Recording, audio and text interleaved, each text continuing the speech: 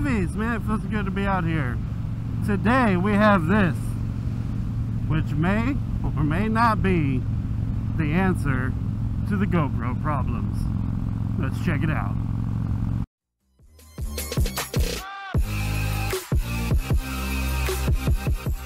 So as some of you may know, and as some of you may have experienced, the GoPro has a mind of its own. It likes to shut off and turn itself on and shut off on its own a lot. Like almost all the time. Either that or something comes unplugged, or something with the battery, or something with this, something with that, or there's just, seems like there's always something with the GoPros. But hopefully this DJI Action 2, Osmo Action 2, or is it just DJI Action 2? I don't even know now. There might, I don't know. It's the DJI Action 2, as far as I know.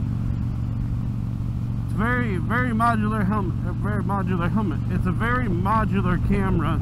It's magnetic, so I can take this off and I can let it just stick itself back on. It does have clips on the side, but yeah, that's why I'm not wearing gloves, because this is a really expensive camera. I did find it on sale at Nebraska Furniture Mart. It was cheaper than GoPros at the time. It is an expensive camera though, because I got the front facing screen, which is down there. So this is what's cool about this. So I'm recording with the voice recorder, as long as it's working. yeah, we can't have everything. So as long as it's working, this is why I like wearing gloves. I just got hit by a bug. As long as the voice recorder is working, this camera should solve all of the problems and should add a huge amount of versatility to what we do. Like I said, I'm recording with the voice recorder on the back of my helmet. Let me turn my Senna on. Hello. So, Phone connected. We can hear the Senna. So that's just like hearing Mrs.Stevy or anybody that I'm riding with, right? So the cool thing about this though is that I can take this camera like this and hope to God I don't drop it, but it is magnetic, so I can actually stick it to my handlebars. I can stick it to my tank and it stays, which you can't see, but you're on the tank right now. You're stuck to it. You are moving though. That's scary. But I can take you and put you on this forward facing screen right there, just like that. Woohoo!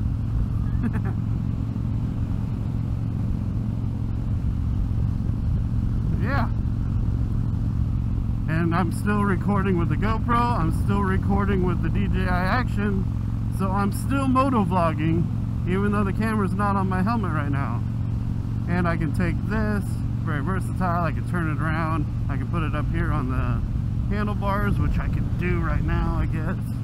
Grab this, put it here on the handlebars, put it down here like that so you can see what's going on in front of us.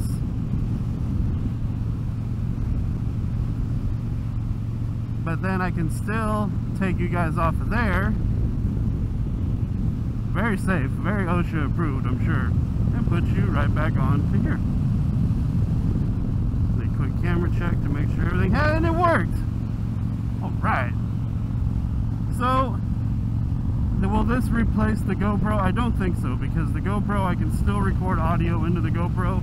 I can record audio into the DJI Action 2 also. I just don't have everything to do it yet, and there is one great big downfall to this. And that is, if I have the camera just like this, the way that it is, I can only record like 30 minutes with the internal memory. Now, the screen mod does have a micro SD slot. I have a 256 gig memory card in that, but I have to stop what I'm doing, download the footage from the camera to the screen mod to get it onto the memory card, and then I can format the screen mod, the camera itself, and then I can go about and motovlog again. I do have another mount here that has a USB-C plug on the back of it, and that's going to my battery pack on my helmet. So I am, just like with the GoPro, I have endless battery power, you know, because this thing isn't going to go dead. That thing's not going to go dead in a day. I run my GoPro all day long before with it. Bugs, man. I run my GoPro all day long with it, and I had a problem. Now, the big upside to the GoPro, I can record audio right into the GoPro. For stuff like this, where I'm doing short videos, maybe I'm doing a product video, because the audio on the voice recorder is better than the audio on the GoPro, especially when you know I really needed to hear my voice and stuff. So stuff like this, I'll use it just like this. And I mean, it's pretty cool how I can just take you guys like from here and then just put you here. And if I had other mounts, I could put you on the handlebars, I could put you back on the back of the bike somewhere or whatever, you know. So it's a cool thing, you know what I mean? So the camera is expensive. Do I recommend that you buy it?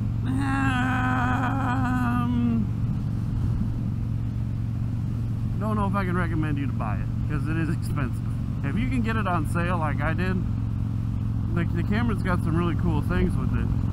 The only thing is that if you're not motovlogging with it like I am, and you're recording like this non-stop, the camera gets hot.